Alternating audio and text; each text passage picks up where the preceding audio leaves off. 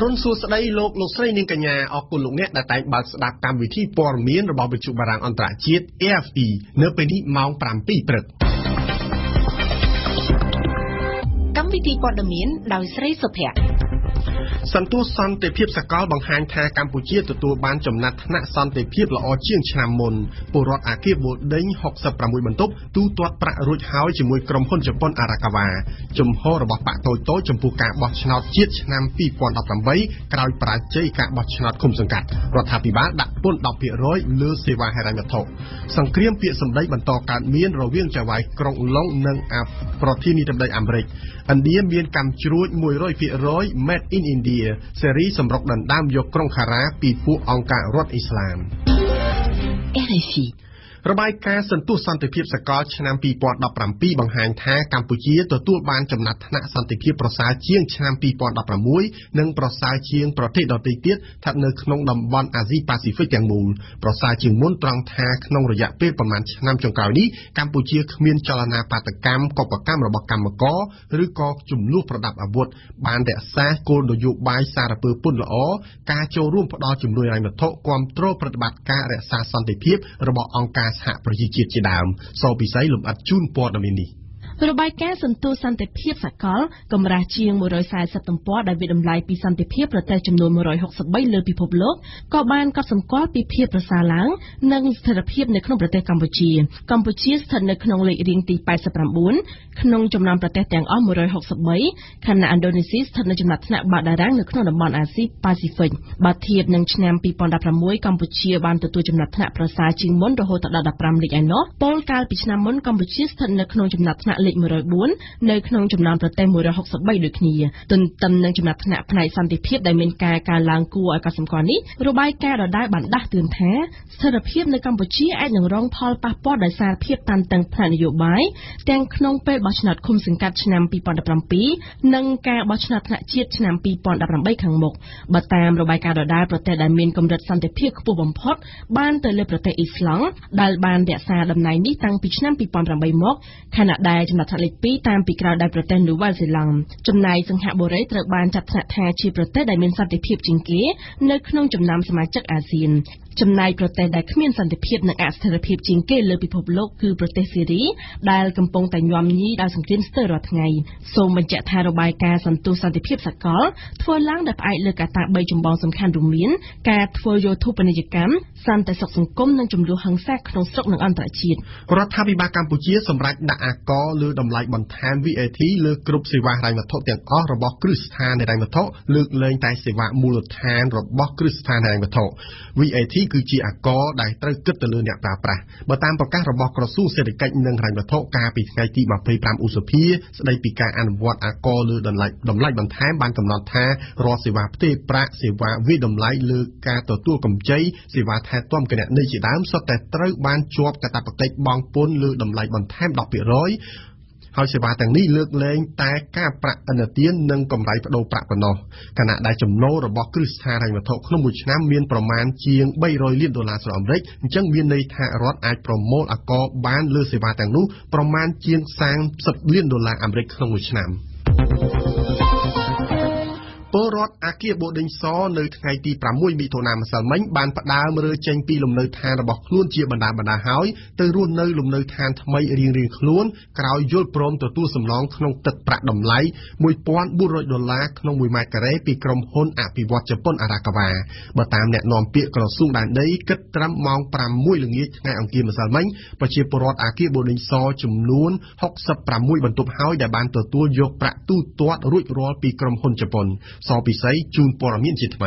ตามกรมโรงดำบงกรมฮอนจปอนอาราคาวาดำเนินอาปริชีบรถเรือจึงปีอาเกียบุดินซอขนมไงแต่มวยโดยจับด้ามปีไงตีประมวยไข่มิโทนาเราโคดับไงตีประมวยไข่กะกระดานก่อปันตายเนตรดีสุพานามารินาปรดอาเกียบุดินซอบัดบรรเจาพระวิชุบารังแทกรมฮอนจปอนบันปัญจีเป็นอาปริชีบรถดำใบเรือจึงเราโคดับไงตีดับปรามไข่กะกระดานไอโนบันทามเรือสำนองดับปริชีบรถนังเตอร์ตัวบ้านติดตามตุ่มหอมบรรทุกระบอกคลุ้นกรมฮอนจปอนอาราคาวาก่อนอุป ត្ថម្ភទឹកប្រាក់$100បន្ថែមសម្រាប់ការដឹកជញ្ជូនលោកសៀភិរមនាយកលេខាធិការដ្ឋានក្រមការងារពិសេសសិទ្ធិលំនៅឋានបានបញ្ជាក់ថាជុំវិញនីតិវិធីនៃការប្រគល់លុយទៅឲ្យប្រជាពលរដ្ឋគឺលុះត្រាតែប្រជាពលរដ្ឋឬសម្ភារៈចេញពីលំនៅឋានរួចរាល់បន្ទាប់មកផ្ដល់ដំណឹងមកក្រសួងរៀបចំដែនដីនិងតំណាងក្រុមហ៊ុនជប៉ុនគិតត្រឹមថ្ងៃទី30ឧសភាពលរដ្ឋរស់នៅអគារបូឌីងសសរុប464បន្ទប់ស្មើនឹង 94% នៃចំនួនសរុប492បន្ទប់បានចុះកិច្ចសន្យាលក់បន្ទប់របស់ខ្លួនហើយពលរដ្ឋដែលព្រមចាក់ចេញបានព្រមលក់បន្ទប់របស់ខ្លួនក្នុងតម្លៃ$1,400ក្នុង1ម៉ែត្រការ៉េទៅឲ្យក្រុមហ៊ុនជប៉ុនដើម្បីធ្វើការអភិវឌ្ឍសូមបញ្ជាក់ឡើងវិញថាអគារបូឌីងត្រូវបានកសាងឡើងនៅក្នុងឆ្នាំ1963ជាមួយនឹងអាយុកាលដ៏ច្រើនបែបនេះក្រសួងដែនដីក្រុងនឹងធ្វើការអភិវឌ្ឍឡើងវិញជាមួយនឹងក្រុមហ៊ុនជប៉ុន Arakawa ក្នុងតម្លៃ$80អាមេរិកដោយឡែកស្ថានអគ្គកុងស៊ុលខ្មែរប្រចាំខេត្តសាកែវប្រទេសថៃកំពុងស្វែងរកមេធាវីស្ម័គ្រចិត្តដើម្បីជួយការពារក្តីឲ្យពលរដ្ឋខ្មែរ22នាក់ដែលត្រូវបានអាជ្ញាធរថៃឃុំខ្លួនពីបទក្លែងបន្លំនិងប្រើប្រាស់លិខិតឆ្លងដែនក្លែងក្លាយព្រមទាំងពលរដ្ឋខ្មែរ2នាក់ផ្សេងទៀតជាប់ឃុំពីបទចូលរួមពាក់ព័ន្ធបើតាមសេចក្តីជូនដំណឹងរបស់ក្រសួងការបរទេសកម្ពុជាកាលពីថ្ងៃម្សិលមិញបានឲ្យដឹងថាស្ថានអគ្គកុងស៊ុលខ្មែរបានជួបផ្ទាល់ជាមួយនឹងពលរដ្ឋខ្មែរទាំង24នាក់រួចហើយនៅក្នុងពន្ធនាគារខេត្តសាកែវកាលពីថ្ងៃទី30ឧសភាដោយស្ថានភាពពលរដ្ឋខ្មែរទាំងនោះពុំបានរងការធ្វើបាបឬក៏ធ្វើទុកបុកម្នេញអ្វីឡើយព្រមទាំងទទួលបានអាហារ3ពេលក្នុងមួយថ្ងៃតាមការពិនិត្យរបស់ស្ថានអគ្គកុងស៊ុលខ្មែរលិខិតឆ្លងដែនទាំង22ពិតជាคล้ายៗមែនបើទោះបីជាពលរដ្ឋខ្មែរទាំងនោះបានចំណាយប្រាក់ឲ្យមេខ្យល់នៅប៉ោយប៉ែតម្នាក់2,500បាតដើម្បីធ្វើលិខិតឆ្លងដែនក៏ដោយយើងងាកទៅមើលរឿងបោះឆ្នោតវិញម្ដងអ្នកសង្កេតការជាតិនិងអន្តរជាតិស្ថានទូតធំរួមទាំងគណៈកម្មាធិការជាតិរៀបចំការបោះឆ្នោតកោជបសុទ្ធតែមើលឃើញស្រដៀងគ្នាថាការបោះឆ្នោតឃុំសង្កាត់ឆ្នាំ2017កន្លងទៅប្រព្រឹត្តទៅដោយរលូនផ្ទុយទៅវិញអ្នកសង្កេតការខ្លះមើលឃើញភាពមិនប្រក្រតីតិចតួចនិងមានការទិញសន្លឹកឆ្នោតនៅតែមានបន្តខ្លះដែរហេងកណ្ដំលំអិតជូនព័ត៌មាននេះអង្គការ Anfrel បណ្ដាញអ្នកសង្កេតការតំបន់អាស៊ានសម្រាប់ការបោះឆ្នោតដោយសេរីបានមើលឃើញថាការបោះឆ្នោតឃុំសង្កាត់លើកនេះមានចំណុចពីរធំដែលត្រូវកែលម្អទី1គឺនៅតែមានការទិញសន្លឹកឆ្នោតខ្លះដែរតែអង្គការនេះមិនបានបញ្ជាក់ថាការទិញសន្លឹកឆ្នោតនេះមានចំនួនប្រមាណករណីឬគណៈបកណាជាអ្នកទិញនោះឡើយហើយទី2ការរៀបចំបញ្ជីឈ្មោះបានល្អហើយតែអ្នកចុះឈ្មោះនៅព្រំដែនគឺនៅតែគ្មានលទ្ធភាពមកបោះឆ្នោតនៅឡើយទោះបីជាយ៉ាងណាក្តីអង្គការនេះមិនបានប្រើពាក្យថាសេរីនិងយុត្តិធម៌នោះទេតែបានប្រើពាក្យថាការបោះឆ្នោតប្រព្រឹត្តទៅដោយរលូនការប្រើពាក្យដូចនេះក៏ត្រូវបានលើកឡើងដែរដោយស្ថានទូតសហភាពអឺរ៉ុបនៅកម្ពុជាលោកឯកអគ្គរដ្ឋទូត George Egar ថាអ្វីដែលលោកបានឃើញនិងបានដឹងឮគឺវាបង្ហាញថាដំណើរការបោះឆ្នោតនិងការរាប់សន្លឹកឆ្នោតប្រព្រឹត្តទៅបានយ៉ាងរលូនជាមួយគ្នានេះលោកស៊ីកប៊ុនហុកប្រធានកោជបបានអះអាងតាំងតែពីថ្ងៃបិទការិយាល័យបោះឆ្នោតមកម្លេះថាការបោះឆ្នោតលើកនេះដំណើរការទៅដោយរលូនចំពោះស្ថានទូតអាមេរិកវិញជាទូទៅកន្លែងបោះឆ្នោតដែលក្រុមអ្នកសង្កេតការអាមេរិកប្រមាណជាង300នាក់នៅភ្នំពេញនិងនៅ13ខេត្តបានមើលឃើញថាមានរបៀបរៀបរយនិងមានភាពស្ងប់ស្ងាត់ស្ថានទូតអាមេរិកសង្កត់ធ្ងន់ថាការបោះឆ្នោតលើកនេះគឺជាប្រវត្តិសាស្ត្រដ៏សំខាន់មួយសម្រាប់ការអភិវឌ្ឍលទ្ធិប្រជាធិបតេយ្យបន្តនៅកម្ពុជាទូតអាមេរិកសង្ឃឹមថាពលរដ្ឋខ្មែរគណៈបកនយោបាយនិងបណ្ដាស្ថាប័ននានាទទួលយកលទ្ធផលបោះឆ្នោតដោយស្ងប់ចិត្តហើយក្នុងស្មារតីផ្សះផ្សានិងសហប្រតិបត្តិការគ្នាទន្ទឹមនឹងនេះអង្គការអ្នកប្រជាធិបតេយ្យនិយមកណ្ដាលអាស៊ីប៉ាស៊ីហ្វិកអន្តរជាតិហៅកាត់ថា CAPD ដែលជាអង្គការអន្តរជាតិនិងជាអង្គការដែលស្និទ្ធនឹងរដ្ឋាភិបាលលើកឡើងថាការបោះឆ្នោតនេះគ្មានសញ្ញានៃការយាយីឬអំពើហិង្សាណាមួយឡើយចំណែកឯអង្គការដំឡាភិបកម្ពុជាដែលមានអ្នកសង្កេតការជាង1200នាក់និងប្រើវិធីសាស្ត្រស្ថិតិវិភាគសំណាក់គំរូវិទ្យាសាស្ត្របានគូបញ្ជាក់យ៉ាងវិជ្ជមានថាការបោះឆ្នោតឃុំសង្កាត់កន្លងទៅនេះមានលក្ខណៈសន្តិភាពប្រសិទ្ធភាពនិងដំណាភិបហើយការអនុវត្តនីតិវិធីប្រព្រឹត្តទៅដោយគ្មានការរំខានធំដុំអ្វីនោះទេរីឯភាពមិនប្រក្រតីក៏មានតិចតួចប៉ុណ្ណោះសម្រាប់បន្ទប់ស្ថានភាពបោះឆ្នោត Situation Room ដែលផ្ដុំដោយអង្គការសង្គមស៊ីវិលជាង40មានអ្នកសង្កេតការនៅគ្រប់មណ្ឌលបោះឆ្នោតបានមើលឃើញដែរថាការិយាល័យភាគច្រើនប្រព្រឹត្តទៅសមស្របតាមនីតិវិធីក៏ប៉ុន្តែមានភាពមិនប្រក្រតីមួយចំនួនដូចជាកន្លែងខ្លះពន្យាពេលរាប់សន្លឹកឆ្នោតរាប់សន្លឹកឆ្នោតដោយបិទទ្វារឬបិទបង្អួចឬក៏រាប់នៅកន្លែងងងឹត នៅពេលរាប់សន្លឹកឆ្នោតទៀតសោតគឺស្រែកអានឬគូសមិនបានច្បាស់ហើយមិនឲ្យអ្នកសង្កេតការចូលទៅមើលពេលរាប់សន្លឹកឆ្នោតព្រមទាំងមានកន្លែងខ្លះទៀតមានកំហុសមិនចែកឬមិនប្រកាសផ្សាយកំណត់ហេតុនៃការរាប់សន្លឹកឆ្នោតនោះគឺទម្រង់1102សូមជម្រាបថាគិតត្រឹមថ្ងៃទី6មិថុនាកោជបទទួលបានពាក្យបណ្ដឹងចំនួន71បណ្ដឹងនៅក្នុងនោះ28បណ្ដឹងប្តឹងសុំរាប់សន្លឹកឆ្នោតឡើងវិញនិង43បណ្ដឹងប្តឹងសុំដាក់ពិន័យចំពោះអ្នកប្រព្រឹត្តបទល្មើសនិងបញ្ញត្តិចំពោះ14នៃច្បាប់ស្តីពីការបោះឆ្នោតជ្រើសរើសក្រុមប្រឹក្សាគុំសង្កាត់ចំពោះបណ្ដឹងសុំរាប់សន្លឹកឆ្នោតឡើងវិញ18បណ្ដឹងជារបស់គណៈបកប្រជាជនកម្ពុជាហើយ10បណ្ដឹងទៀតជារបស់គណៈបកសង្គ្រោះជាតិបណ្ដឹងទាំងនោះមានមកពីខេត្តបាត់ដំបងរាជធានីភ្នំពេញស្ទឹងត្រែងកំពង់ធំកោះកុងសៀមរាបនិងខេត្តតាកែវគណៈបកប្រជាជនកម្ពុជាដែលកំពុងកាន់អំណាចបានត្រៀមខ្លួនរួចជាស្រេចនៅក្នុងការទទួលយកអតីតមេឃុំចៅសង្កាត់និងសមាជិកក្រុមប្រឹក្សាជាង400នាក់ផ្សេងទៀតដែលចាញ់ការបោះឆ្នោតឃុំសង្កាត់កាលពីថ្ងៃអាទិត្យកន្លងមកធ្វើជាជំនួយការនិងទីប្រឹក្សាទេសរដ្ឋមន្ត្រីឬមន្ត្រីនៅតាមក្រសួងនានាតាមជំនាញនិងសមត្ថភាពរៀងៗខ្លួនការតែងតាំងធ្វើឡើងនៅក្រៅការប្រកាសលទ្ធផលបោះឆ្នោតផ្លូវការដោយកោជបបានសម្រាប់ជូនព័ត៌មាននេះអតីតមេឃុំចៅសង្កាត់របស់គណៈបកប្រជាជនកម្ពុជាដែលចាញ់ការបោះឆ្នោតឃុំសង្កាត់អាណត្តិទី4នេះនឹងត្រូវតែងតាំងឲ្យធ្វើជាទីប្រឹក្សាឬជំនួយការឧបនាយករដ្ឋមន្ត្រីទេសរដ្ឋមន្ត្រីឬរដ្ឋមន្ត្រីនៅតាមក្រសួងស្ថាប័នរដ្ឋនានាដែលមានឋានៈស្មើប្រធាននាយកដ្ឋានរហូតដល់អនុប្រធានការិយាល័យនេះបើផ្អែកតាមលិខិតរំលឹករបស់លោកស្រីឧបនាយករដ្ឋមន្ត្រីម៉ែនសំអនក្នុងនាមជាសេនាធិការរបស់លោកនាយករដ្ឋមន្ត្រីហ៊ុនសែនទៅកាន់លោកស្រីដែលជាប្រធានក្រុមការងារគណៈបកប្រជាជនកម្ពុជាដែលមានទូនីតិនៅក្នុងរដ្ឋាភិបាលការតែងតាំងនោះអាចនឹងធ្វើឡើងនៅក្រៅការប្រកាសលទ្ធផលបោះឆ្នោតជាផ្លូវការនៅពេលខាងមុខដ៏ខ្លីនេះបើតាមការបញ្ជាក់បន្ថែមពីលោកសុកអេសានអ្នកនាំពាក្យគណៈបកប្រជាជនកម្ពុជាលោកសុកអេសានបានការពារចំណាត់ការនេះថាគឺដើម្បីជួយដល់សមាជិកគណៈបកប្រជាជនកម្ពុជាហើយថាចំណាត់ការនេះនឹងមិនធ្វើឲ្យប៉ះពាល់ដល់ថវិកាជាតិនោះទេត្បិតលោកស្រីដែលជាឧបនាយករដ្ឋមន្ត្រីទេសរដ្ឋមន្ត្រីនិងជារដ្ឋមន្ត្រីទាំងនោះមានរបបតែងតាំងជំនួយការនិងទីប្រឹក្សារៀងៗខ្លួនលោកសុកអេសានបានហៅវិធានការនេះថាគឺជាវប្បធម៌ជួយគ្នានៅក្នុងជួរគណៈបកកាន់អំណាចគួរជំរាបជូនថាបើផ្អែកតាមលទ្ធផលការផ្លូវការនៃការបោះឆ្នោតជ្រើសរើសក្រុមប្រឹក្សាឃុំសង្កាត់អាណត្តិទី4កាលពីថ្ងៃអាទិត្យបានបង្ហាញថាគណៈបកប្រជាជនកម្ពុជាបានទទួលតំណែងមេឃុំចៅសង្កាត់ប្រមាណជា1160ឃុំសង្កាត់ខណៈដែលគណៈបកសង្គ្រោះជាតិទទួលបានអាសនៈជាមេឃុំចៅសង្កាត់ជិត500នៅទូទាំងប្រទេសចំនួននេះគណៈបកប្រឆាំងបានកើនឡើង12ដងបើធៀបនឹងការបោះឆ្នោតឃុំសង្កាត់កាលពីឆ្នាំ2012ខណៈដែលគណៈបកប្រជាជនកម្ពុជាបានបាត់បង់អាសនៈមេឃុំចៅសង្កាត់ប្រមាណជាង400បើធៀបនឹងការបោះឆ្នោតកាលពីឆ្នាំ2012ដែលខ្លួនធ្លាប់គ្រប់គ្រងដល់ទៅ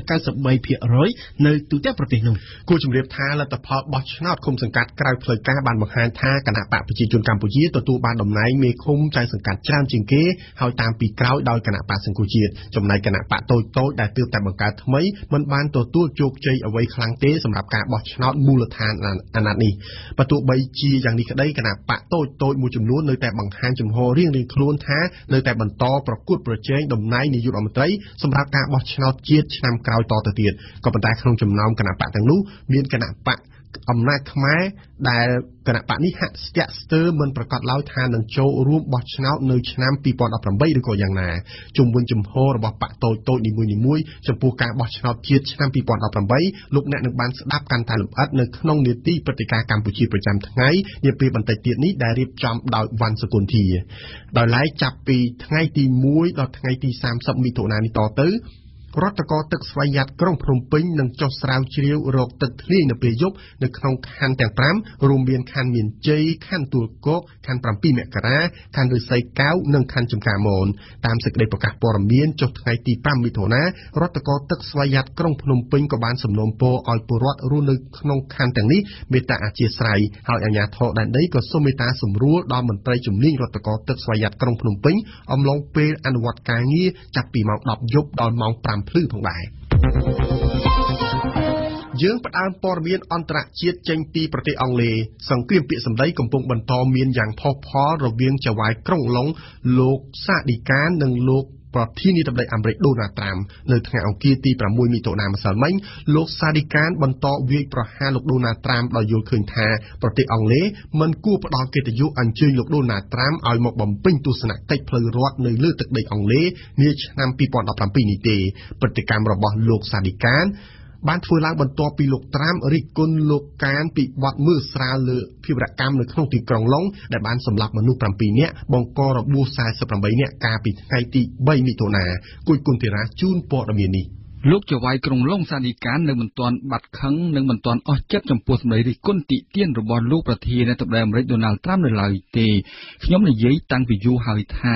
ការដែលលោកស្រីនាយករដ្ឋមន្ត្រីអង់គ្លេស Theresa May បានសម្រេចចិត្តអញ្ជើញលោកដូណាល់ត្រាំឲ្យមកបំពេញទស្សនកិច្ចផ្លូវរដ្ឋក្នុងប្រទេសអង់គ្លេសគឺជាការសម្រេចចិត្តរហ័សពេកនេះជាការថ្លែងរបស់លោកសាឌីកានប្រាប់ RFI TV នាថ្ងៃអង្គារម្សិលមិញតាមលោកសាឌីកានក្នុងពេលដែលពលរដ្ឋអង់គ្លេសភាគច្រើនមិនយល់ស្របតាមនយោបាយរបស់លោកដូណាល់ត្រាំ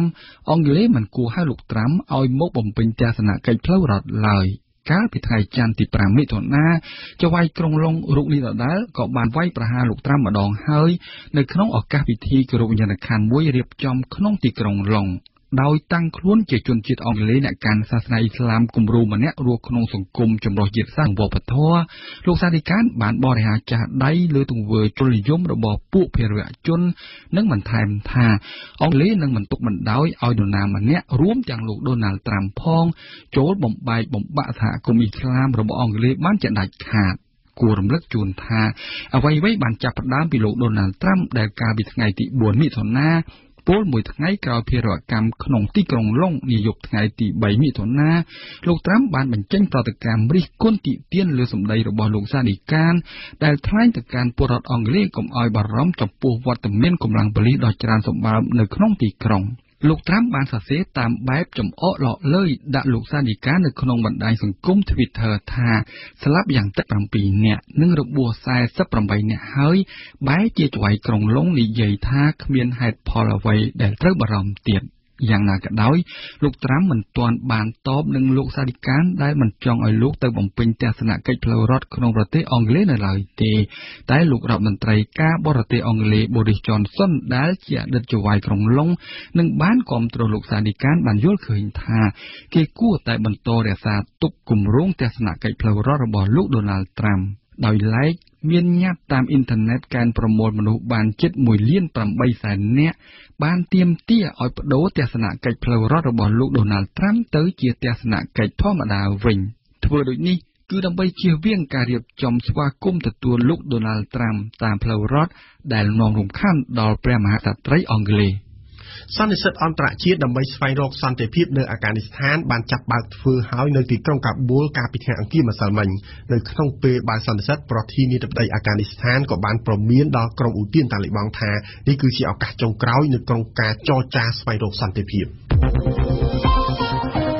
នៅថ្ងៃអង្គារម្សិលមិញដែរយុទ្ធជនអារ៉ាប់និងគូតគីស្ថាននៅសេរីដែលគាំទ្រដោយសហរដ្ឋអាមេរិកបានបើកយុទ្ធនាការវាយសម្រុកចូលយកក្រុងខារ៉ាក្រុងដែលជាទីតាំងយុទ្ធសាស្ត្រដ៏សំខាន់របស់ពួកអង្គការរដ្ឋអ៊ីស្លាមនៅសេរីសម្រាប់កងកម្លាំងប្រជាធិបតេយ្យសេរីនេះគឺជាយុទ្ធនាការផ្ដាច់ព្រាត់ដើម្បីរំដោះទីក្រុងសូមស្ដាប់អៀងសុកមិញបន្ទាប់ពីបានបើកប្រតិបត្តិការទ្រង់ទ្រាយធំប្រយុទ្ធកម្ចាត់ពួកអង្គការរដ្ឋអ៊ីស្លាមរុលបន្តិចម្ដងឆ្លងកាត់តំបន់ដ៏ល្វឹងល្វើយទម្រាំមកដល់ឡោមព័ទ្ធក្រុងរ៉ាកានេះបានដោយចំណាយពេលអស់7ខែកងកម្លាំងទ័ពប្រជាធិបតេយ្យសេរីបានប្រកាសនៅព្រលឹមថ្ងៃអង្គារវាយសម្រុកចូលរំដោះក្រុងនេះនិងបានអំពាវនាវឲ្យជនស៊ីវិលទាំងអស់ដកខ្លួនឲ្យឆ្ងាយពីទីតាំងរបស់ពួកអង្គការរដ្ឋអ៊ីស្លាមបើតាមអង្គការក្រៅរដ្ឋាភិបាលកងកម្លាំងប្រជាធិបតេយ្យសេរីដែលរួមមានយុទ្ធជនអារ៉ាប់និងគូនីស្ថាននិងដែលមានជំនួយអាវុធព្រមទាំងទីប្រឹក្សាប្រយុទ្ធលើសមរភូមិថ្មើរជើងពីសម្ព័ន្ធអន្តរជាតិដឹកនាំដោយសហរដ្ឋអាមេរិកបានសម្រុកចូលក្រុងតាមទិសខាងកើតហើយការប្រយុទ្ធគ្នាមានសភាពហិង្សាខ្លាំងនៅភាគខាងកើតនិងខាងជើងព្រមទាំងភាគខាងលិចសម្ព័ន្ធអន្តរជាតិបានបើកការវាយប្រហារផ្លូវអាកាសអស់ពេញមួយយប់ហើយដើម្បីជាលក្ខណៈត្រៀមបើកផ្លូវឲ្យកងទ័ពឈឿងជោគនៅថ្ងៃនេះបើតាមការលំអិតរបស់ក្រុមអ្នកសង្កេតការសិទ្ធិមនុស្សសេរីយន្តហោះរុស្ស៊ីក៏បានធ្វើការវាយប្រហារតាមផ្លូវអាកាសដែរលើក្បួនរថយន្តអង្គការរដ្ឋអ៊ីស្លាមណាដែលបានចាក់ចេញពីទីក្រុងរ៉ាកា សូមបញ្ជាក់ថាក្រុងរ៉ាកាបានធ្លាក់ក្នុងកណ្ដាប់ដៃពួកអង្គការរដ្ឋអ៊ីស្លាមនៅឆ្នាំ2014រ៉ាកាមានប្រជាជនរស់នៅប្រមាណ30,000 នាក់ក្នុងនោះ 80,000 នាក់គឺជាជនភៀសខ្លួនពីសង្គ្រាមនៅតំបន់ផ្សេងអង្គការសហប្រជាជាតិបានសម្ដែងការព្រួយបារម្ភយ៉ាងខ្លាំងចំពោះសុវត្ថិភាពរបស់ជនស៊ីវិលទាំងអស់នោះក្នុងមួយថ្ងៃជនស៊ីវិលភៀសខ្លួនប្រមាណ800នាក់កំពុងសម្រុកចាកចេញពីទីក្រុងរ៉ាកាមកតំបន់ជំរំមនុស្សធម៌ដែលនៅចម្ងាយប្រមាណ30 គីឡូម៉ែត្រពីភាគខាងជើងក្រុងអ្វីបើពួកអង្គការរដ្ឋអ៊ីស្លាមហាក់ដូចជាបរាជ័យលើសមរភូមិមែនក៏ប៉ុន្តែពួកជីហាតជ្រុលនិយមនេះនៅតែបង្កធ្វើភារកម្មមរណៈជាច្រើននៅស៊ីរីនិងអ៊ីរ៉ាក់ឬក៏ដល់ក្រៅតំបន់ផ្សេងទៀតដូចជានៅអង់គ្លេសកាលពីពេលថ្មីនេះមិនតែប៉ុណ្ណោះពួកនេះនៅតែបន្តកាន់កាប់តំបន់ជាច្រើនរបស់ស៊ីរីដូចជានៅភាគខាងត្បូងខេត្តរ៉ាកានិងខេត្តដែលសម្បូរប្រេងកាតតំបន់ភាគកណ្ដាលនៃប្រទេសនិងតិចតួចនៅតាមខេត្តក្រុងជាច្រើនផ្សេងទៀតរាប់ទាំងទីក្រុងដាម៉ាស់ផងយើងបញ្ចប់ព័ត៌មានអន្តរជាតិត្រឹមអង្គការសហប្រជាជាតិប្រធានសិទ្ធិមនុស្សអង្គការសហប្រជាជាតិលោក Z Raad Al Hussein កាលពីថ្ងៃអង្គារម្សិលមិញបានចោទប្រកាន់ក្រុមរដ្ឋអ៊ីស្លាមថាបានសម្លាប់ជនស៊ីវិល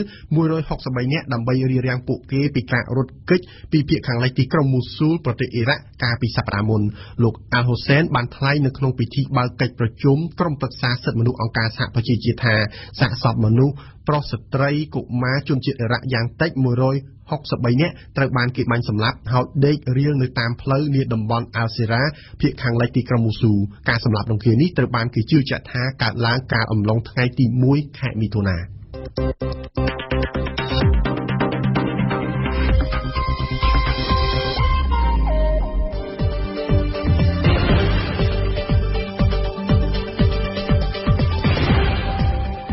វិទ្យុបារាំង RFI ភ្នំពេញ92 MHz សៀមរាប92 MHz បាត់ដំបងក្រុងព្រះសីហនុនិងកំពង់ចាម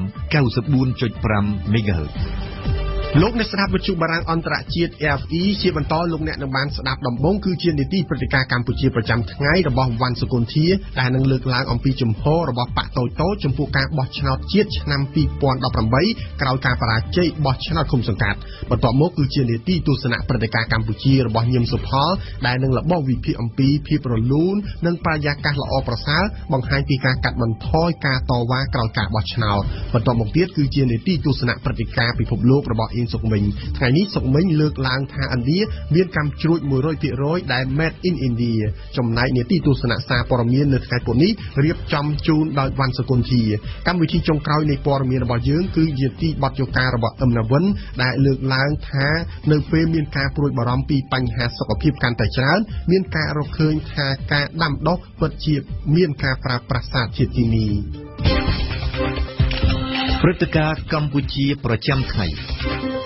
បើទោះបីជាលទ្ធផលបោះឆ្នោតឃុំសង្កាត់ផ្លូវការអាណត្តិនេះមិនទាន់បានចេញក៏ពិតមែនក៏ប៉ុន្តែយោងតាមលទ្ធផលក្រៅផ្លូវការគឺគណៈបកប្រជាជនកម្ពុជាទទួលបានតំណែងមេឃុំចៅសង្កាត់ច្រើនជាងគេចំណែកបកសង្គ្រោះជាតិវិញគឺស្ថិតនៅលំដាប់ទី2តែទទួលបានតំណែងមេឃុំចៅសង្កាត់កើនឡើងខ្លាំងពីអាណត្តិមុនរីឯបកធនកណ្ដាលនិងបកតូចៗផ្សេងទៀតខ្លះទទួលបានតំណែងមេឃុំចៅសង្កាត់តិចតួចនិងខ្លះទទួលបានត្រឹមតែសមាជិកក្រុមប្រឹក្សាប៉ុណ្ណោះសម្រាប់បកតូចៗដែលមិនទាន់មានតំណែងជាមេឃុំចៅសង្កាត់អាចចាត់ទុកថាជារឿងបរាជ័យមួយនៅពេលនេះវ៉ាន់សុគន្ធានឹងនាំលោកអ្នកទៅស្វែងយល់ពីគោលជំហររបស់បកតូចៗចំនួន5ចំពោះការបោះឆ្នោតឆ្នាំក្រោយបន្ទាប់ពីបរាជ័យការបោះឆ្នោតឃុំសង្កាត់ឆ្នាំនេះសូមអញ្ជើញស្ដាប់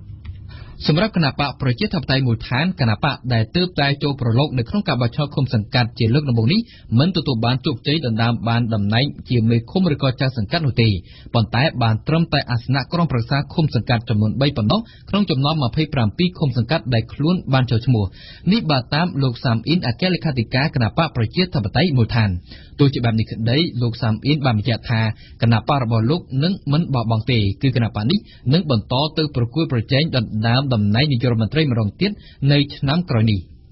លោកសាមអ៊ីនយើងគិតថាវាបានឥតជាងអ្វីដែលយើងរំពឹងទុកពីព្រោះយើងរំពឹងទុកថាយើងអាចឈ្នះឲ្យដឹកនាំឃុំសង្កាត់បាន5ដើម្បីយើងមានឱកាសកសាងឃុំគំរូប៉ុន្តែគួរឲ្យសោកស្ដាយយើងមិនទទួលបានឱកាសក្នុងការកសាងឃុំគំរូទេយើងគ្រាន់តែបានចូលរួមក្នុងនាមជាសមាជិកក្រុមប្រឹក្សាឃុំសង្កាត់សម្រាប់ការបោះឆ្នោតឆ្នាំ2018 យើងបន្តភារកិច្ចរបស់យើងក្នុងការចូលរួមប្រកួតប្រជែងសម្រាប់ឆ្នាំ2018ហើយយើងកំណត់គោលដៅយើងនៅដដែលគឺធ្វើម៉េចជាព្យាយាមបំបែកសម្លេង 50% បូក1គឺមិនចង់ឲ្យគណៈបកណាមួយទទួលបានសម្លេង 50 លើសពី 50% បូក1ទេដើម្បីគាត់ត្រូវរៀនក្នុងការជជែកព្រោះបល់ក្នុងការសម្រេចច្បាប់ផ្សេងៗទៅដូចជាដោះស្រាយបញ្ហាជាតិធំៗក៏ត្រូវការជជែកព្រោះបល់ជាមួយគណៈបកផ្សេងទៀតបាទចំពោះគណៈបកសម្បុកឃុំសង្គមប្រជាធិបតេយ្យវិញដែលមានលោកមុំសំណងដូជាប្រមុខគណៈបកនេះរំពឹងទទួលអាសនៈក្រុមប្រឹក្សាឃុំសង្កាត់ដូចស្ដងប៉ុណ្ណោះចំពោះលទ្ធផលរំពឹងទៅនេះលោកមុំសំណងដូបានចាត់ទុកថាគ្រាន់តែជាការពិសោធន៍មួយដោយគោលដៅធំរបស់គណៈបកសម្បុកឃុំសង្គមប្រជាធិបតេយ្យគឺការបោះឆ្នោតថ្នាក់ជាតិនៅឆ្នាំ2018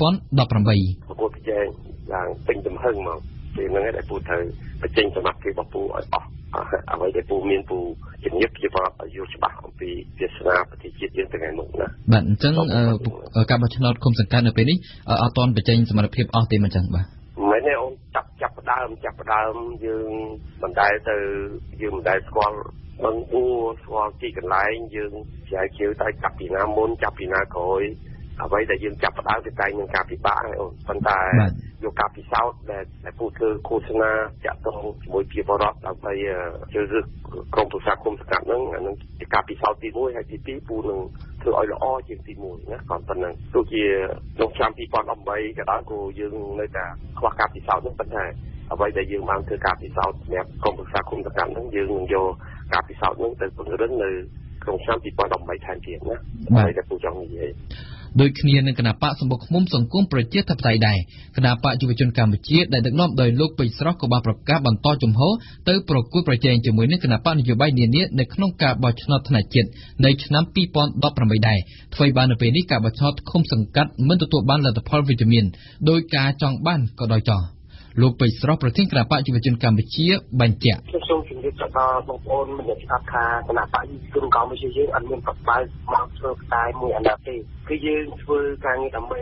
ជួយស្មារតីប្រជាពលរដ្ឋហើយយើងនឹងធ្វើកិច្ចការងាររហូតដល់យើងទទួលបានសិទ្ធិដើម្បីកែប្រែសង្គមតាមរយៈសិលឹកឆ្នោតអញ្ចឹងយើងធ្វើជារឿយៗហើយយើងមិនបង្ខំប៉ុន្តែយើងតាំងភ្ជាប់នូវចំហដើម្បី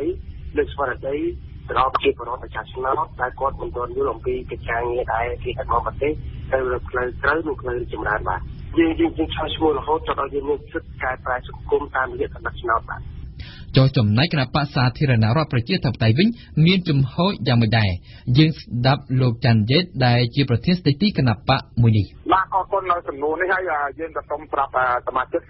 យើងនៅក្នុងប្រទេសនិងក្រៅប្រទេសដែលជាសមាជិករបស់គណៈបកសាធារណរដ្ឋប្រជាធិបតេយ្យថាពួកយើងនឹងប្រគល់ប្រជែងនៅឆ្នាំ2018បន្តទៀតនឹងទៅអាណត្តិក្រោយទៀតបាទបន្តជារៀងរហូតយើងអត់ដកថយទេពីព្រោះយើងកីឡាករអង្គុកគឺយើងមិនចេះរឹងរាទេឲ្យតែកីឡាករប៉ុនគ្នាយើងនៅតែប្រកួតដដែល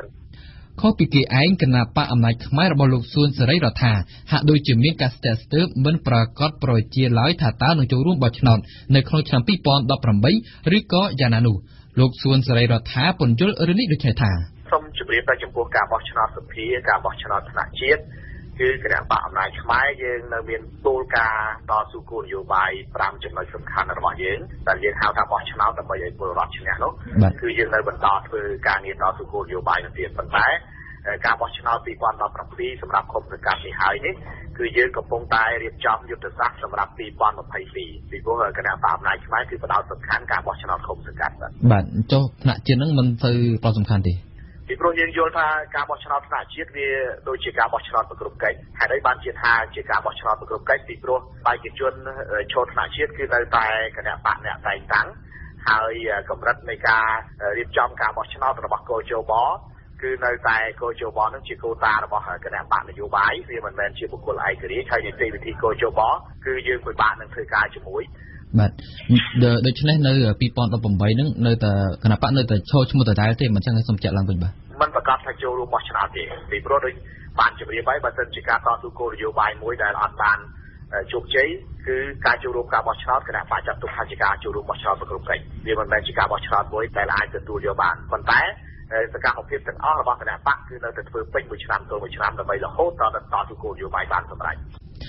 ការប្រកាសជំហរបន្តទៅចូលរួមការបោះឆ្នោតថ្នាក់ជាតិក្នុងឆ្នាំ2018ឆ្នាំក្រោយនេះរបស់គណៈបកតូចៗដែលទើបតែបង្កើតឡើងវាគឺជារឿងមួយហើយក៏ប៉ុន្តែរឿងដែលសំខាន់មួយទៀតនោះគឺថាពួកគេនឹងទៅចូលរួមប្រកួតប្រជែងជាមួយនឹងគណៈបកធំៗទូយ៉ាងគណៈបកប្រជាជនកម្ពុជាគណៈបកសង្គ្រោះជាតិក៏ដូចជាគណៈបកហ៊ុនស៊ិនប៉ិចនិងគណៈបកសម្ព័ន្ធដើម្បីប្រជាធិបតេយ្យយ៉ាងដូចម្តេចតើពួកគេនឹងប្រើប្រាស់យុទ្ធសាស្ត្រយ៉ាងណាឬក៏អាចនឹងទៅរួបរวมជាមួយគណៈបកដទៃដែរឬទេដើម្បីឲ្យគណៈបករបស់ខ្លួនកាន់តែរឹងមាំបន្ថែមទៀតនោះឆ្លើយតបនឹងសំណួរទាំងនេះលោកសាមអ៊ីនដែលជាអគ្គលេខាធិការគណៈបកប្រជាធិបតេយ្យមូលដ្ឋានអះអាងដូចនេះថាយើងមិនបានជជែកគ្នារឿងនេះទេហើយខ្ញុំគ្រាន់តែចង់បញ្ជាក់ថាការរួបរวมអ្វីមួយវាសំខាន់ទៅលើគុណតម្លៃទស្សនវិស័យគោលដៅជារឿងសំខាន់ហើយរហូតមកពេលនេះយើងមិនបានជជែកគ្នាពីរឿងទៅរួបរวมជាមួយគណៈបកណាទេយើងយកចិត្តទុកដាក់ក្នុងការធ្វើកិច្ចការរបស់យើងដើម្បីសម្រេចទិសដៅចម្បងរបស់យើងនេះបាទអញ្ចឹងនិយាយជារួមមកដល់ពេលនេះគណៈបកប្រជាធិបតេយ្យមូលដ្ឋានមិនទាន់មានចំហច្បាស់លាស់ណាមួយទេតើតើនឹងរឿងរួបរวมឬក៏មិនរួបរวมនេះបាទសម្រាប់យើងគឺយើងយកចិត្តទុកដាក់ក្នុងការធ្វើកិច្ចការរបស់យើងគឺត្រៀមខ្លួនដើម្បីចូលរួមប្រកួតប្រជែងសម្រាប់ឆ្នាំ2018បាទចំណែកលោកពេជ្រស្រស់យើងអត់មានចេតនាទៅរួមហានាទេព្រោះយើងមានលំអស្នាមជាមួយបណ្ឌិតមួយនោះហើយសូមមិនទាញឈ្មោះអញ្ចឹងគណៈបកយុវជនអង្គជាតិជានៅឯករាជ្យហើយយើងកសាងគណៈបកឲ្យបានស្នាដៃយុវជនដើម្បីជួយទៅដល់ការសង្គ្រោះប្រជាពលរដ្ឋនិងអភិវឌ្ឍជាតិឲ្យបានចំណានមួយកម្រិតបាទ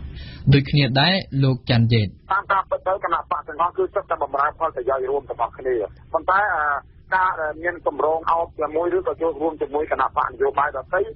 យើងមិនអាចទៅរួបរวมទេដោយសារយើងចង់ឲ្យមានស្ត្រីមួយដែលចូលឈ្មោះជាមេបកនៅប្រចាំនៅប្រទេសកម្ពុជាបាទយើងចង់ឲ្យតែស្ត្រីម្នាក់ហើយនៅក្នុងប្រទេសយើងអត់មានគណៈបកមេស្រីនៅឡើយទេយើងបានទេបកស្រីមួយបើក្រោយពីយើងទៅរួបរวมទេបើគេមករួបរวมយើងទទួលស្វាគមន៍ទាំងអស់តែបើយើងទៅរួបរวมទេយើងអត់ទៅទេបាទអរគុណដោយឡែកសម្រាប់គណៈបកសមុខឃុំសង្គមប្រជាធិបតេយ្យវិញលោកមនសំណងដូបានបញ្ជាក់ថាគណៈបករបស់លោកបើទូលេខក្នុងការរួបរวมជាមួយគណៈបកដទៃដើម្បីបបផែនជាតិនិងប្រជាពលរដ្ឋពូបានចំហអង្គការរួបរวมគ្នាប៉ុន្តែពូសូមជំរាបការរួបរวมគ្នាបើសិនជាយើងមានឆន្ទៈដូចគ្នាហើយបង្រើជាតិដ៏ស្មោះសរទាំងអស់គ្នាហើយលក្ខខណ្ឌយើងមានសមត្ថភាពដូចគ្នាចូលរួមធ្វើកិច្ចការងារដើម្បីស្ដារជាតិរបស់គ្នាអានឹងពូអូខេប៉ុន្តែសិនជាគាត់តែរួបរวมគ្នាដើម្បីយកឈ្នះគណៈបកប្រជាជនពូថាអត់ចូលរួមទេពីព្រោះច្រើនលើកច្រើនសាយតាំងពីអាណត្តិទី1រហូតដល់អាណត្តិទី5គណៈបកជាច្រើនបោកខ្លួនគេយកឈ្នះទី1វាមិនបានឈ្នះផងហើយបើសិនជាយើង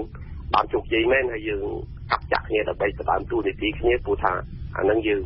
កំតិចជាតិវិញទេយើងធ្វើបាបប្រជាពលរដ្ឋវិញទេតែដូច្នេះពូមិនលូកដៃចូលទេណារួបរวมគ្នាដើម្បីយកឈ្នះគិតតែពីយកឈ្នះហើយពេលដែលយើងឈ្នះយើងកាប់ចាក់គ្នាទៅតាមទូនីតិគ្នានឹងពូអត់ចូលទេប៉ុន្តែបើសិនជារួបរวมគ្នាច្បាស់លាស់ទៅការជជែកគ្នាម្នាក់ដើរទូនីតិអីហើយយើងត្រូវ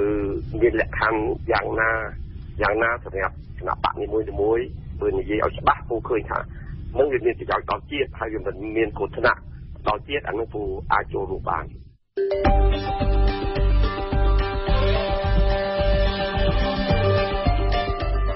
ព័ត៌មានទាំងនេះអាចអានឬស្ដាប់ឡើងវិញនៅក្នុងគេហទំព័ររបស់យើង www.khmer.rfi.fr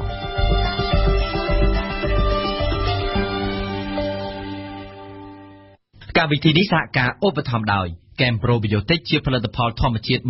100% មានប្រសិទ្ធភាពខ្ពស់ដល់សុខភាពដូចជាជួយសម្រួលដល់ការរំលាយអាហារបំបាត់ stress ធ្វើឲ្យពិសាបាយបានសម្រានលក់ស្រួលនិងបំបាត់ការឈឺសន្លាក់កែមប្រូប៊ីយ៉ូទិកជាផលិតផល PPM និង Conferel ដែលចែកចាយដោយក្រុមហ៊ុន DKSH សាកលវិទ្យាល័យឯកទេសនៅកម្ពុជា CUS សិក្សាដើម្បីគុណភាពសិក្សាដើម្បីសមត្ថភាពវិជ្ជាជីវៈសិក្សានៅ CUS Sinveyu ជាក្រុមហ៊ុនផលិតកាហ្វេធម្មជាតិតែមួយគត់គាំទ្រដល់ភ្ញៀវជាតិនិងអន្តរជាតិគ្រឹះស្ថានមីក្រូហិរញ្ញវត្ថុ LOLC ដើម្បីគំនិតរីកចម្រើនសាលារៀនអន្តរជាតិអាមេរិក AIS ជាសាលាចំណេះទូទៅខ្មែរដែលផ្ដោតទៅលើគុណភាពវិន័យនិងសេវាកម្ម AIS សូមលើកទឹកចិត្តរាល់ការអធ្យាស្រ័យទាំងឡាយនៅក្នុងសង្គមទេសនាព្រឹត្តិការណ៍កម្ពុជា ភាពច្បាស់លាស់របស់គណៈកម្មាធិការជាតិរៀបចំការបោះឆ្នោតកោជបនៅក្នុងការរៀបចំការបោះឆ្នោតដំបូងរបស់ខ្លួននៅពេលនេះបន្ទាប់ពីកំណែទម្រង់បានជួយកាត់បន្ថយភាពចម្រូងចម្រាសយ៉ាងច្រើនរវាងគណៈបកនយោបាយប្រសិនបើចាប់ពីពេលនេះរហូតដល់ក្រោយប្រកាសលទ្ធផលជាផ្លូវការមិនមានអ្វីកើតឡើងជាធំដុំនោះទេស្ថានភាពបែបនេះគឺជាអ្វីដែលអ្នកបោះឆ្នោតចង់បានហើយអាចជឿជាក់ថាកម្ពុជាមានភាពចាស់ទុំពិតប្រាកដខាងនយោបាយសូមអញ្ជើញស្ដាប់ញឹមសុផល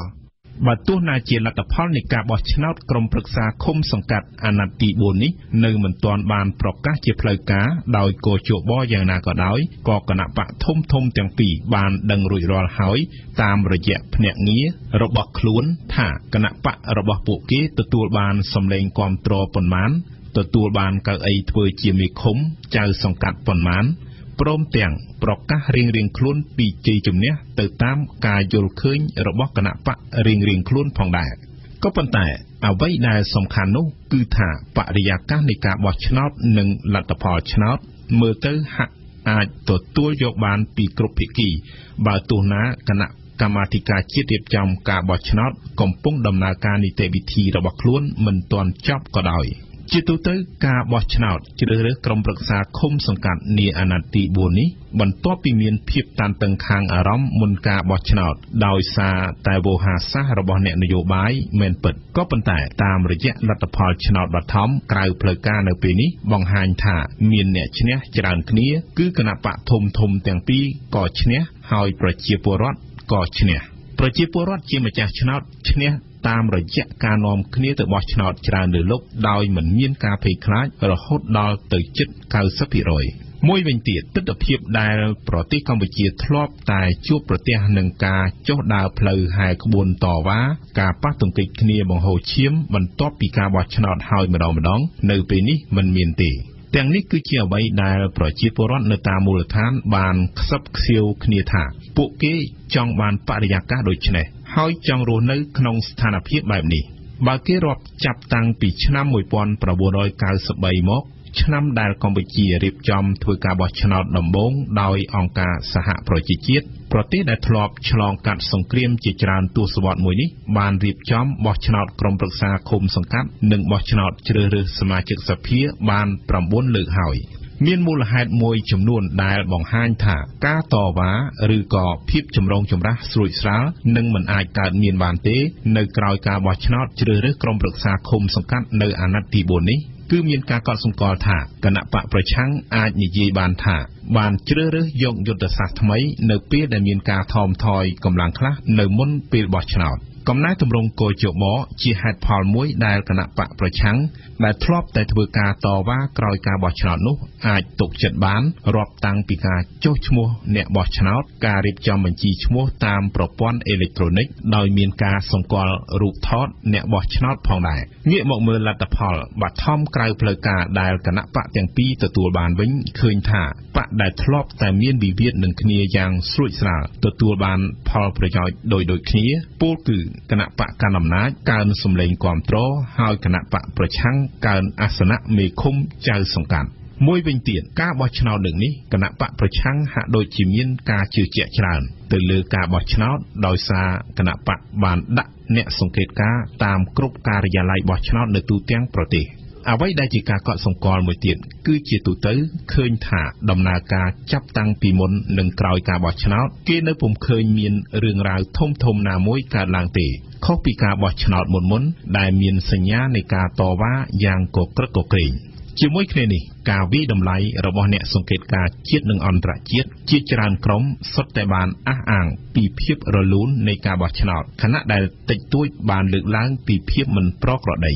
បន្ថែមពីនេះសហគមន៍អន្តរជាតិរួមមានសហភាពអឺរ៉ុបនិងស្ថានទូតអាមេរិកជាដើមក៏មិនមានអត្ថាធិប្បាយអវិជ្ជមានអ្វីដែរជុំវិញការបោះឆ្នោតនេះមួយវិញទៀតគេអាចនិយាយបានថាការបោះឆ្នោតជ្រើសរើសក្រុមប្រឹក្សាឃុំសង្កាត់គឺជាការធ្វើតេស្តកម្លាំងនយោបាយគ្នាមែនពិតក៏ប៉ុន្តែអាចគេគិតថាមិនសំខាន់ដោយការបោះឆ្នោតសកលក៏ថាបានជាសរុបមកភាពត្រឹមត្រូវនៃការបោះឆ្នោតដែលអាចទទួលយកបានពីគ្រប់ភាគីពាក់ព័ន្ធជាហេតុផលដែលមិនអាចបង្កជាភាពចម្រូងចម្រាសនោះគឺជាចំណុចសំខាន់ដែលអ្នកបោះឆ្នោតទាំងពេលនេះ ក៏ដូចជានៅពេលខាងមុខមានការសាទរហើយចំណុចដ៏ប្រសើរបែបនេះអ្នកនយោបាយគួរតែថែរក្សានិងធ្វើឲ្យកើតមានជាបន្តទៀតដើម្បីជាតិនិងប្រជាជននិងបង្ហាញពីភាពចាស់ទុំពិតប្រាកដខាងនយោបាយផងដែរទស្សនៈព្រឹត្តិការណ៍ពិភពលោកជាលើកទី1ហើយនៅថ្ងៃច័ន្ទទី5មិថុនាឆ្នាំ2017ឥណ្ឌាបានបាញ់កាំជ្រួចថ្មីដែលប្រើបច្ចេកវិទ្យាក្នុងស្រុកសុទ្ធសាធនេះមានន័យថាឥណ្ឌាកំពុងបង្កើនសមត្ថភាពផ្នែកបាញ់កាំជ្រួចបានផងនិងកំពុងពង្រីកជាពិសេសមហិច្ឆតាកម្មវិធីអវកាសរបស់ខ្លួនផងយើងស្ដាប់បទអត្ថាធិប្បាយរបស់អ៊ីងសុកមីងដូចតទៅនៅវេលាម៉ោង 17:28 នាទីល្ងាចម៉ោងក្នុងស្រុកការបង្ហោះកាំជ្រួចតាមបែបបច្ចេកវិទ្យាឥណ្ឌាទំនើបថ្មីបានពំផ្កាយរណបទូរគមនាគមន៍ទម្ងន់ជាង3តោនទៅដាក់ក្នុងគន្លងតារាវិថីអ្នកវិទ្យាសាស្ត្រនៃទីភ្នាក់ងារអវកាសឥណ្ឌាបានស្ទុះងើបដៃអបអរសាទរនៅពេលឃើញស្រមោលផ្សែងកាំជ្រួចកម្ពស់43ម៉ែត្រទម្ងន់ប្រមាណជា640តោនបានផុសឡើងនៅលើផ្ទៃអាកាសនេះបើតាមរូបភាពដែលមានបញ្ចាំងតាំងកញ្ចក់ទូរទស្សន៍ជាតិពីមុនមកឥណ្ឌាក៏ធ្លាប់បាញ់បង្ហោះផ្កាយរណបជាច្រើនមកហើយដែរតែភាគច្រើនជាផ្កាយរណបតូចៗស្រាលៗនិងដោយប្រើបច្ចេកវិទ្យាបង្ហោះនាំចូលពីបរទេសនៅពេលណាត្រូវការបង្ហោះផ្កាយរណបធ្ងន់លើសពី2តោនប៉ុន្តែនៅថ្ងៃនេះឥណ្ឌាបានបង្ហាញសមត្ថភាពថ្មីអាចបង្ហោះបានដោយជោគជ័យផ្កាយរណបដែលមានទម្ងន់រហូតដល់ទៅជិត4តោននៅក្នុងអវកាសមានន័យថាឥណ្ឌាបានក្លាយជាសមាជិកថ្មីនៃក្លឹបប្រទេសអវកាសដែលជាក្លឹបដ៏តូចមានតែប៉ុន្មានប្រទេសប៉ុណ្ណោះអាចធ្វើបាននៅលើពិភពលោកយើងនេះជាមោទនភាពជាតិនេះគឺជាសារសរសើររបស់លោកនាយករដ្ឋមន្ត្រី Narendra Modi នៅខណៈដែលបានឃើញឥណ្ឌាកំពុងតែបោះជំហានទៅមុខក្នុងវិស័យអវកាសដោយរំកិលទៅកាន់តែជិតបានសម្រេចផលិតជាយានយន្តបង្ហោះកាំជ្រួចជំនាន់ក្រោយតាមការពិតម៉ាស៊ីនបង្ហោះកាំជ្រួចនេះត្រូវបានឥណ្ឌាធ្វើការសាកល្បងជាលើកដំបូងបង្អស់នៅឆ្នាំ2014ក៏ប៉ុន្តែអ្វីដែលជាការកត់សម្គាល់ខ្លាំងនោះគឺម៉ាស៊ីនបង្ហោះថ្មីនេះត្រូវបានផលិតដោយឥណ្ឌាខ្លួនឯងនិងនៅក្នុងស្រុកផ្ទាល់តែម្ដងនិងដែលមានបច្ចេកវិទ្យាយ៉ាងស្មុគស្មាញខ្លាំងបំផុតជាម៉ាស៊ីនបង្ហោះដ៏ខ្លាំងនិងដ៏មានមហិទ្ធិឫទ្ធិដែលឥណ្ឌាពុំធ្លាប់មានបានផលិតពីមុនមកទេហេតុដូច្នេះហើយទើបគេមើលឃើញអំពីមហិទ្ធិឫទ្ធិថ្មីរបស់ឥណ្ឌានៅក្នុងវិស័យកាំជ្រួចនេះឥណ្ឌាបានចំណាយពេលអភិវឌ្ឍកម្មវិធីអស់រយៈពេល20ឆ្នាំវិស្វករខ្លះបានធ្វើការស្រាវជ្រាវស្ទើរអស់មួយជីវិតទម្រាំអាចសម្រេចរកឃើញបច្ចេកវិទ្យាថ្មីផលិតម៉ាស៊ីនបង្ហោះដ៏មានមហិទ្ធិឫទ្ធិមួយនេះបានលទ្ធផលដែលឥណ្ឌាបានសម្រេចនៅពេលនេះត្រូវបានក្រុមអ្នកជំនាញអវកាសអឺរ៉ុបវិតម្លៃថាមានសមត្ថភាពស្មើនឹងកាំជ្រួចរបស់អឺរ៉ុបអារ្យាន4ពលគឺឥណ្ឌាមានមធ្យោបាយបង្ហោះផ្កាយរណបទៅក្នុងគន្លងតារាវិថីដោយខ្លួនឯងបាន1ភាគធំបច្ចេកវិទ្យារបស់ម៉ាស៊ីនបង្ហោះដែលឥណ្ឌាប្រើនៅពេលនេះគឺជាការបញ្ចូលគ្នារវាងធាតុអុកស៊ីហ្សែននិងអ៊ីដ្រូសែនដែលនៅជាវត្ថុរាវនៅឡើយចំហេះរបស់វាផលិតចេញជាឧស្ម័នដែលមានកម្លាំងបុកធាក់កាំជ្រួចឲ្យហោះឡើងទៅក្នុងអវកាសម៉ាស៊ីនប្រភេទនេះមានប្រើតែក្នុងកាំជ្រួចអឺរ៉ុបអារ្យាន5ឬក៏អារ្យានចំនួនទី5តែប៉ុណ្ណោះឥណ្ឌាផ្ដើមមានមហិច្ឆតានិងសម្ពោធស្ថានីយអវកាសរបស់ខ្លួនជាលើកទី1នៅឆ្នាំ1960តែកម្មវិធីអវកាសឥណ្ឌាទើបតែនឹងចាប់ផ្ដើមទាក់ទាញចំណាប់អារម្មណ៍ពិភពលោកនៅឆ្នាំ2014នៅពេលដែលឥណ្ឌាបានបង្ហោះផ្កាយរណបទៅក្នុងគន្លងតារាវិថីភពអង្គារបានសម្រេចតម្លៃនៃគម្រោងអវកាសនេះមានត្រឹមតែ$73 លានតែប៉ុណ្ណោះពលគឺតិចជាងគម្រោងថវិកាផលិតកុនហូលីវូដរបស់អាមេរិករឿងទំនាញផែនដីទៀតផងនិងកាន់តែតិចបំផុតមែនទែនបើប្រៀបធៀបទៅនឹងគម្រោងដូចគ្នារបស់ភ្នាក់ងារអាមេរិក NASA ដែលចំណាយដល់ទៅ$671 លានសម្រាប់បង្ហោះផ្កាយរណបដូចគ្នាទៅកាន់ភពអង្គារមហាយានអាស៊ីមួយនេះបានសម្រេចផលិតយានប្រើបានជាច្រើនដងដែលអនុញ្ញាតឲ្យឥណ្ឌាអាចបញ្ជូនផ្កាយរណបទៅកាន់តារាវិថីក្នុងតម្លៃទាបជាងទីផ្សារអវកាសសប្តាហ៍ថ្ងៃហើយគឺតម្លៃទាបនេះឯងដែលបាននឹងកំពុងធ្វើឲ្យឥណ្ឌាមានលក្ខណៈប្រកួតប្រជែងខ្លាំងនៅក្នុងវិស័យស៊ីឈ្នួលបង្ហោះផ្កាយរណបដ៏មានសក្តានុពលបើយល់ទៅលើការរីកដុះដាលនៃវិស័យទូរគមនាគមន៍នាពេលនេះទន្ទឹមគ្នានេះទៀតទីភ្នាក់ងារអវកាសឥណ្ឌាក៏កំពុងតែសិក្សាអំពីលទ្ធភាពធ្វើបេសកកម្មនៅភពប្រហ័សនិងភពសុក្រឥណ្ឌាក៏បានជាប់ឈ្មោះក្នុងកំណត់ត្រាប្រវត្តិសាស្ត្រពិភពលោកកាលពីខែកុម្ភៈឆ្នាំ2017នេះជាប្រទេសបាញ់កាំជ្រួចទៅកាន់តារាវិថីបានច្រើនជាងគេបង្អស់ដោយក្នុងនោះម្ដង104គ្រឿង ក៏តែដោយមិនរាប់ចូលអំពីមហាអំណាចអវកាសអន្តរជាតិដូចជាអាមេរិករុស្ស៊ីនិងអឺរ៉ុបឥណ្ឌាក៏កំពុងតែប្រឈមនឹងការរីកលូតលាស់នៃក្រុមអវកាសឯកជនផ្សេងៗទៀតដោយយ៉ាងក្រុមហ៊ុន New Space ឬក៏ SpaceX ជាដើមឡើយ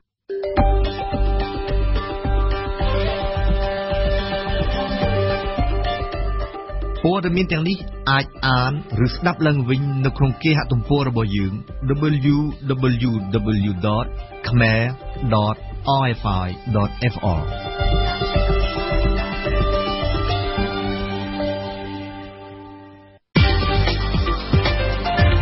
បទយូហ្គាពលរដ្ឋខ្មែរបានសម្ដែងការព្រួយបារម្ភពីការកើតជំងឺប្លែកៗអ្នកខ្លះកើតជំងឺទឹកនោមផ្អែមអ្នកខ្លះឈឺក្រពះពោះវៀនខ្លះកើតជំងឺមហារីកការជំងឺទាំងអស់នេះត្រូវបានគេសង្ស័យថាបណ្ដាលមកពីការទទួលទានបន្លែផ្លែឈើមានផ្ទុកសារធាតុគីមីខ្ពស់ពេកនៅកម្ពុជាមានការលើកឡើងថាទាំងបន្លែដាំដុះក្នុងស្រុកនិងនាំចូលពីប្រទេសជិតខាងសុទ្ធតែផ្ទុកសារជាតិគីមីដែលបំផ្លាញសុខភាពទាំងអស់តទៅនេះសូមស្ដាប់បទយការបស់អឹមណាវិនមនុស្សមួយក្រុមបានជជែកគ្នាពីបញ្ហាសុខភាពពួកគេនិយាយពីបន្លែផ្លែឈើในពេលបច្ចុប្បន្ននេះថាមានផ្ទុកសារធាតុគីមីដែលធ្វើឲ្យប៉ះពាល់ដល់សុខភាពអ្នកដែលជជែកគ្នាសូមមិនឲ្យថតសម្លេងនោះគឺជាអ្នកដែលមានជីវភាពធូរធារពួកគេនិយាយថារាល់ថ្ងៃនេះពួកគេមិនហ៊ានទិញបន្លែដែលលក់នៅលើទីផ្សារមកទទួលទាននោះទេក្នុងចំណោមអ្នកទាំងនោះពួកគេបាននិយាយថាពួកគេបានទិញដីកសិកម្មនៅជនបទដើម្បីដាំដុះចិញ្ចឹមសត្វទុកទទួលទានដោយខ្លួនឯងអ្នកមានលទ្ធភាពគេអាចជៀសមិនទទួលទានបន្លែដែលមិនប្រកាសថាមានគុណភាពនៅលើទីផ្សារចុះអ្នកក្រីក្រគិតយ៉ាងណានេះជាចំណោទមួយនៅក្នុងសង្គមកម្ពុជាលោកឡាងសេងហងមកពីអង្គការ ICCO ដែលជាអង្គការក្រៅរដ្ឋាភិបាលមួយបានសិក្សាទៅលើសុវត្ថិភាពចំណីអាហារបានប្រាប់វិទ្យុបារាំងថាយើងសង្កេតឃើញថាកសិករភាគច្រើនដែលគាត់ដាំបន្លែលក់មកលើទីផ្សារគឺគាត់មានការប្រើប្រាស់ថ្នាំពុលហើយអ្វីដែលយើងកត់សម្គាល់ដែលប៉ះពាល់តាក់ទងជាមួយនឹងសុវត្ថិភាពគឺការប្រើប្រាស់របស់គាត់ហ្នឹងគឺគាត់លាយមុខច្រើនចូលគ្នាហើយគាត់ប្រើប្រាស់ក្នុងរយៈពេលខ្លីរួចគាត់ប្រមូលផលកាត់យកមកលក់ដែលជាលក្ខណៈមួយដែលធ្វើឲ្យថ្នាំពុលវាអាចបន្សល់នៅកាកសំណល់នៅក្នុងបន្លែហើយវាអាចប៉ះពាល់ទៅដល់អតិថិជនចំណុចសំខាន់ទី2យើងក៏បានធ្វើកិច្ចការហ្នឹងជាមួយអតិថិជនផងដែរហើយយើងសង្កេតឃើញថាគាត់តែងតែជួបប្រទះនៅបញ្ហាពុលដោយសារការហូបបន្លែដូចជាការក្អួតឈឺក្បាលរាគជាដើមលើសពីអ្វីដែលកសិផលដាំដុះនៅក្នុងស្រុកមានសារធាតុពុលនោះបន្លែត្រីសាច់ដែលនាំចូលពីប្រទេសជិតខាងក៏ត្រូវបានគេសង្ស័យថាមានសារធាតុគីមីខ្ពស់នោះដែរសារធាតុគីមីដែលគេប្រើប្រាស់នៅក្នុងការដាំដុះនិងការចិញ្ចឹមផងនិងសារធាតុគីមីដែលគេរក្សាទុកកសិផលទាំងនោះឲ្យបានយូរផងអង្គការ ICCO ក៏បានកត់សម្គាល់លើបញ្ហានេះដែរយើងអត់មានជាទូលលេខឬក៏ជាការសិក្សាច្បាស់លាស់តាក់ទងការសិក្សាទៅលើប្រភេទបន្លែដែលនាំចូលដែលវាមានសុវត្ថិភាពឬក៏អត់មានសុវត្ថិភាពទេប៉ុន្តែគ្រាន់តែយើងធ្វើឃើញតាមរយៈសកម្មភាពជាពិសេសតាក់ទងកម្មគ្រប់គ្រងដែលគាត់ធ្វើតេស្តទៅលើបន្លែ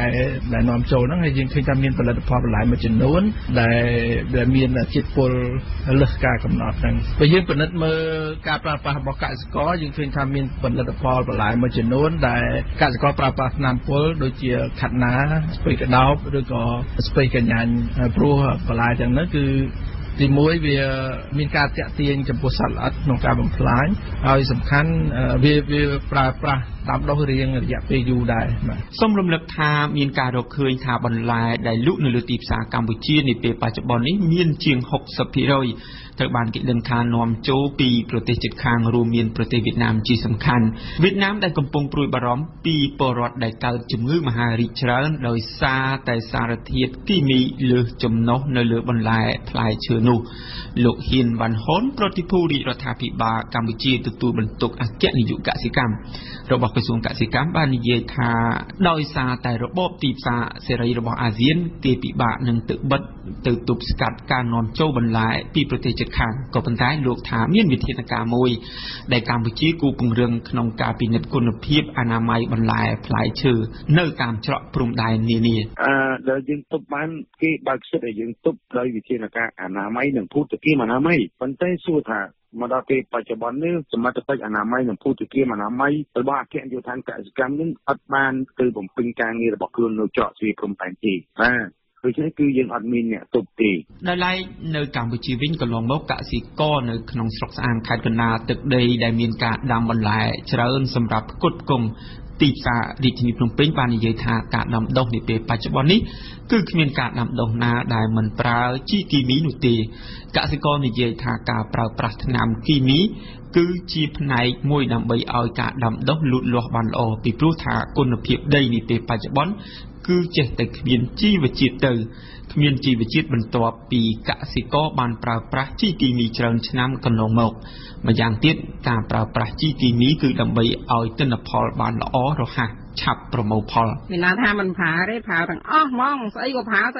សុំតែជីខ្ញុំនឹងក៏បានឆ្នាំហើយបើថាអត់បាញ់អត់បានទេតកៅស៊ីដែរជីហ្នឹងតែឥឡូវសំបីតែអំពៅក៏បាញ់ឆ្នាំដែរខ្ញុំគ្រាន់អំពៅខ្ញុំប្រហែលជា 5000 គុំគ្រាន់តែខ្ញុំបាញ់ឆ្នាំអស់ 200,000 ជាងហើយជីក៏អស់ច្រើនបាវដែរជីគ្រាន់តែខ្ញុំចូល8បាវគ្រាន់តែជីអានេះយើងប្រើជីសជីអ៊ុយរ៉េហ្នឹងជីគេហៅជីកែងហ្នឹងជីមិនដឹងជីស្អីដាក់វាល្អអំពៅ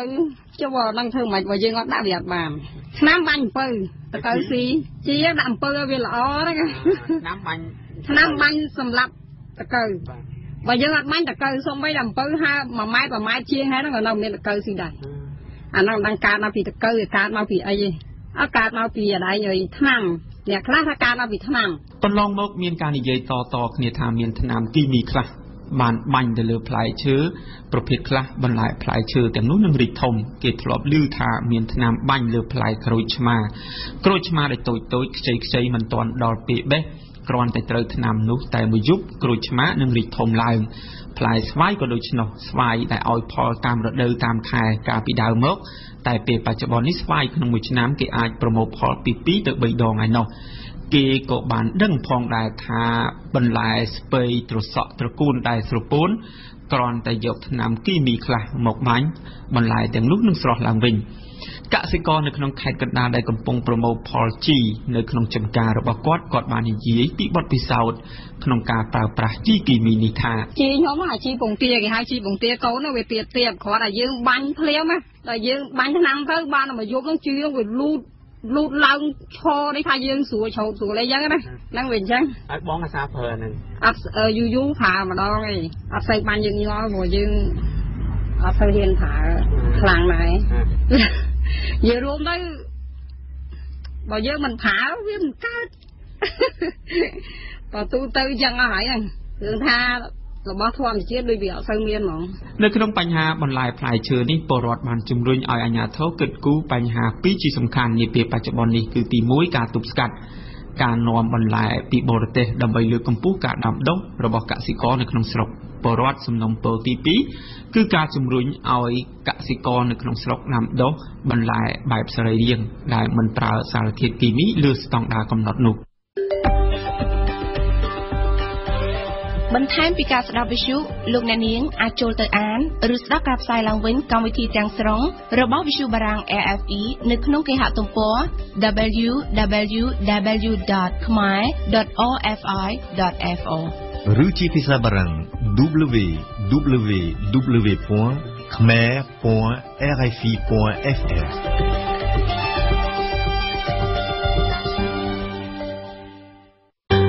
ទេសនាសារព័ត៌មាននាទីទស្សនៈសារព័ត៌មាននៅថ្ងៃច័ន្ទនេះរៀបចំជូនដោយវ៉ាន់សុគន្ធាតើនៅថ្ងៃនេះសារព័ត៌មាននៅស្រុកខ្មែរចុះផ្សាយរឿងសំខាន់អ្វីខ្លះសូមស្ដាប់ការអត្ថាធិប្បាយដូចតទៅរឿងរ៉ាវទាក់ទងទៅនឹងការបោះឆ្នោតគុំសង្កាត់ដែលទើបតែកន្លងទៅថ្មីនេះនៅតែជាប្រធានរឿងសំខាន់របស់កាសែតនៅស្រុកខ្មែរនៅថ្ងៃនេះផ្ដើមចេញពីកាសែតរស្មីកម្ពុជាដែលជាកាសែតគាំទ្ររដ្ឋាភិបាលរបស់គណបកប្រជាជនកម្ពុជាកាសែតនេះបានដាក់ចំណងជើងធំរចនាដោយពណ៌ខៀវខ្ចីនៅលើទំព័រមុខរបស់ខ្លួនថាលទ្ធផលបណ្ដោះអាសន្នបោះឆ្នោតគុំសង្កាត់ប្រកាសនៅថ្ងៃទី7មិថុនា ទោះបីកាសែតរដ្ឋស្មីកម្ពុជាបានបញ្ជាក់ច្បាស់ពីការបរិច្ឆេទនៃការចេញលទ្ធផលបណ្ដោះអាសន្នរបស់កោជបក៏ដោយក៏ប៉ុន្តែបើយើងក្រឡេកទៅមើលកាសែត Cambodia Daily ឯនោះវិញគឺមិនដូចនេះឡើយផ្ទុយទៅវិញកាសែតនេះបានដាក់ចំណងជើងធំនៅលើទំព័រមុខរបស់ខ្លួនថាការរាប់ស្លឹកឆ្នោតយឺតយ៉ាវនៅក្នុងការបោះឆ្នោតឃុំសង្កាត់បង្កឲ្យមានការមិនពេញចិត្តបាទតាម Cambodia Daily កាលពីម្សិលមិញគណៈកម្មាធិការជាតិរៀបចំការបោះឆ្នោតហៅកាត់ថាកោជបបានបន្តលើកឡើងថាអ៊ីនធឺណិតដែលយឺតនិងរូបភាពព្រាលជាហេតុបណ្ដាលឲ្យមានការពន្យាលពេលផ្សាយលទ្ធផលបោះឆ្នោតឃុំសង្កាត់ចំនួន344ដោយអ្នកនាំពាក្យកោជបមិនបញ្ជាក់ពីពេលវេលាកំណត់ដែលសាធារណជនអាចទទួលបានលទ្ធផលពេញលេញនោះឡើយសម្រាប់កាសែតកម្ពុជាថ្មីវិញកាសែតនេះក៏បានសរសេររឿងរ៉ាវទាក់ទងទៅនឹងការបោះឆ្នោតដែរតែសរសេរបែបលំអៀងទៅរកគណបកប្រជាជនកម្ពុជាដោយរំលេចនៅរូបភាពលោកនាយរដ្ឋមន្ត្រីហ៊ុនសែននិងភរិយាកំពុងលើកម្រាមដៃបញ្ជាក់ពីការបោះឆ្នោតរួចរាល់ហើយនោះកម្ពុជាថ្មីបានឡើងចំណងជើងធំរចនាជាស្ទាយពីជួរថាមណ្ឌលខេត្តកណ្ដាលក្រោមការដឹកនាំផ្ទាល់របស់សម្ដេចតេជោហ៊ុនសែនមានការសម្លេងគាំទ្រជាង 60000 ក្នុងការបោះឆ្នោតឃុំសង្កាត់អាណត្តិទី4នេះ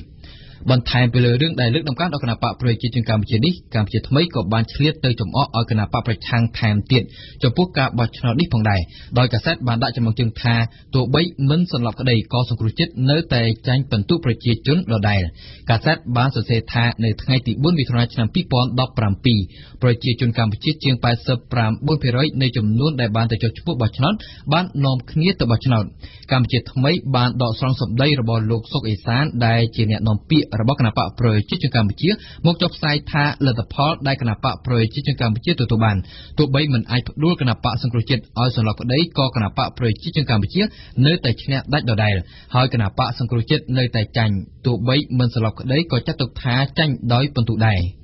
ក្រៅពីរឿងរ៉ាវទាំងនេះកាសែតកម្ពុជាថ្មីក៏បានឲ្យតម្លៃខ្ពស់ផងដែរទៅលើរឿងគណបកភិច្រើនអះអាងថាដំណើរការបោះឆ្នោតឃុំសង្កាត់អះអាងថាដំណើរការបោះឆ្នោតក្រុមប្រឹក្សាឃុំសង្កាត់អាណត្តិទី4នេះប្រព្រឹត្តទៅដោយរលូនងាកមកមើលកាសែតរដ្ឋស្មីកម្ពុជាឡើងវិញរឿងរ៉ាវទាក់ទងទៅនឹងការបោះឆ្នោតនេះនៅតែជាប្រធានបទសំខាន់នៅលើទំព័រមុខរបស់គេរដ្ឋស្មីកម្ពុជាបានដាក់ចំណងជើងថាកោជបបដិសេធរឿងចោទថាវៀតណាមត្រួតពិនិត្យលទ្ធផលបោះឆ្នោតក្រុមប្រឹក្សាឃុំសង្កាត់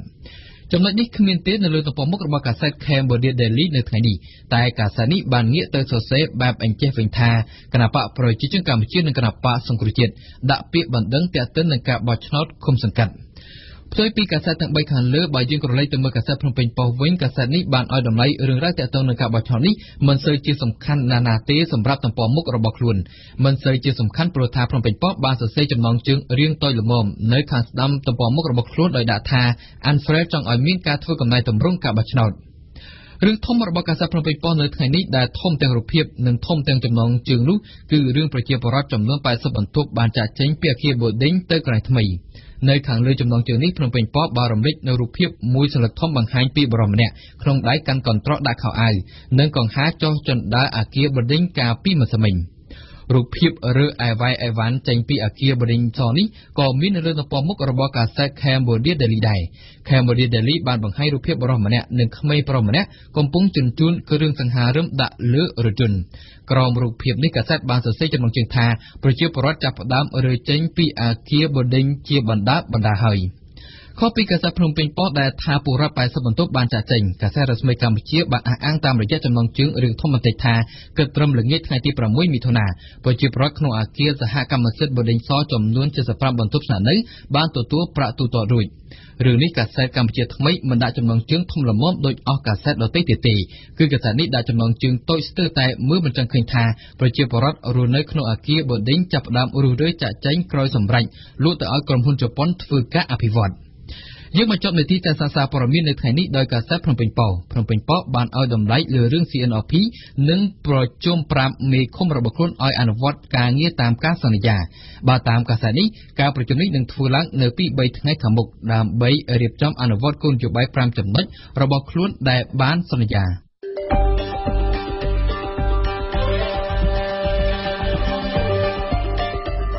ព័ត៌មានទាំងនេះអាចអានឬស្ដាប់ឡើងវិញនៅក្នុងគេហទំព័ររបស់យើង www.khmer.rfi.fr